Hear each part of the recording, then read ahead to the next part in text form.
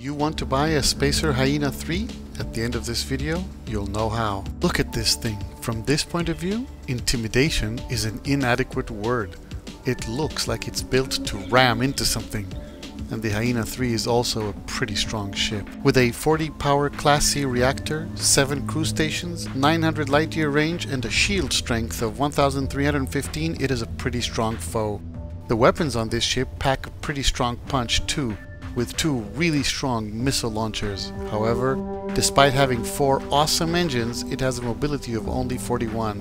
The Teo Astroneering Shipbed 200 landing bay lets us in at the bottom layer of the ship and into the Nova Galactic cargo hold 2x3. This is a spacious, roomy area with plenty of space. Like I said, I'm going to show you where you can get this kind of ship, but let's explore first. In general, a cargo hold has no real use, except for placing some stuff if you wish. We see it has one ladder going up to the middle layer of the ship and into a Nova Galactic storeroom.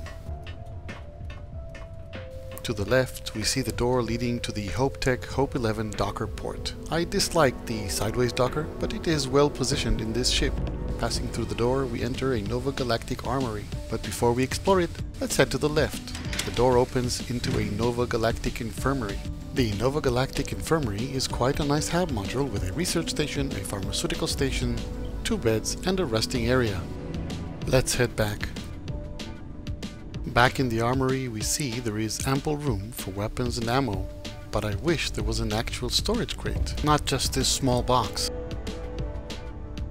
There's even a mannequin here, but let's move on.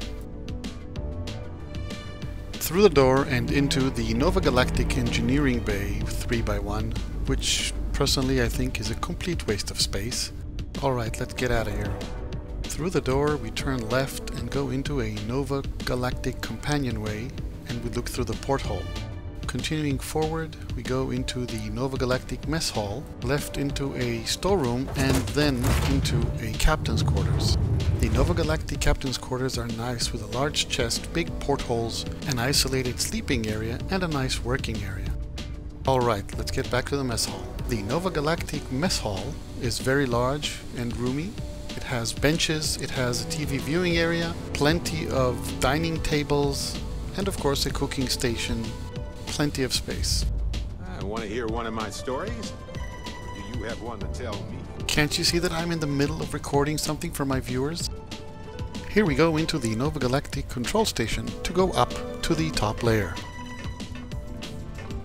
We reach a Nova Galactic companionway, and looking around, we open the door into a Nova Galactic computer core, which gives us another cruise station, of course. Looking around, we see the computer core. It's a nice hab. Back to the companionway, we will go up the ladder and reach the Stroud-Eklund Kon-Tiki B500 bridge. This bridge is extremely spacious, providing excellent views of the outside, plenty of jump seats, etc. Let's break it down to pieces. So where can you buy one of these? You can't, but I promised I'll tell you where you can. So, well, what you can do is buy something which is identical, but minus the paint job. I'll get to it, but for now, let's start with the engines. The engines are Slayton Aerospace SAL 6110 engines. These are amazing C-class engines, taking 2 power, which means you can actually place 6 of them on your ship. Personally, I think these are the best engines in the game. For Grav fuel, the Hyena has 2 Ballistic Solutions 600T helium tanks and 2 Nautilus Titan 550 helium tanks, providing a total of 900 light-year range. Let's move the entire assembly aside. The reactor is a Dogstar SF-40 sheared flow reactor. This C-class reactor produces 40 power, which is the highest value you will see in the game. The only other 40 power reactor is just slightly better with more health and a higher hull value. The Grav Drive is a bit disappointing. The Nova Galactic NG300 is a C-class drive using 11 power, producing only 27 jump thrust, which gives this ship only 21 light years of single segment range. If you captured this ship, this is one thing you ought to replace. The Stroud-Eklund Kon-Tiki B500 bridge is situated high, giving a great view of the battlefield during combat. It is very spacious inside and provides 360 kilograms of cargo and 6 crew stations. Its shape nicely complements the overall look of this ship. The shield on this ship is impressive. The Protectorate Systems Odin 3050C shield generator is a C-class shield using 11 power, producing 1315 shield health, which is in the top 15% of shields. Here we see the Nova Galactic companionway, the all-in-one berth, and the computer core on the top layer of the ship. Let's look at the weapons. The Hyena III has 2 Ballistic Solutions MKE-9A Gauss Guns. This is one of the best ballistic weapons in the game, with the second highest overall damage per second. The highest belongs to the B-class KE-49 autocannon, and the second longest range of any ballistic weapon, the longest being the B-class KE-42 cannon turret.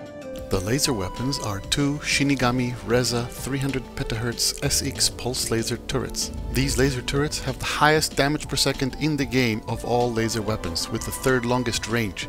A very powerful weapon indeed. By the way, plenty more reviews like this are on the way, so your like and subscribe would be highly appreciated. Thanks. The missile launchers are 2 Shinigami-made Tsukisasu 50K missile launchers that have the 5th highest damage per second of any missile launchers in the game and the longest base range of 4,250 meters.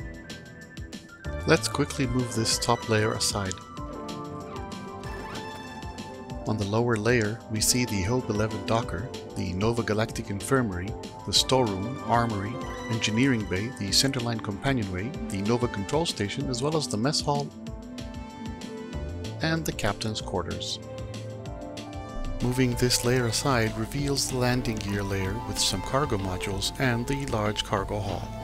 We can see the Teo Astroneering Shipbed 200 landing bay and the Nova Galactic cargo hall. We can also see the 2 Sexton Shield Systems 300 cm ballast cargo holds, together giving 640 kilograms of cargo space, reaching 1000 with the cockpit. Looking from below, we can see 6 Teo Astroneering landing gears and 2 Nova Galactic NG-20 landing gears for a total of 20 lander thrust.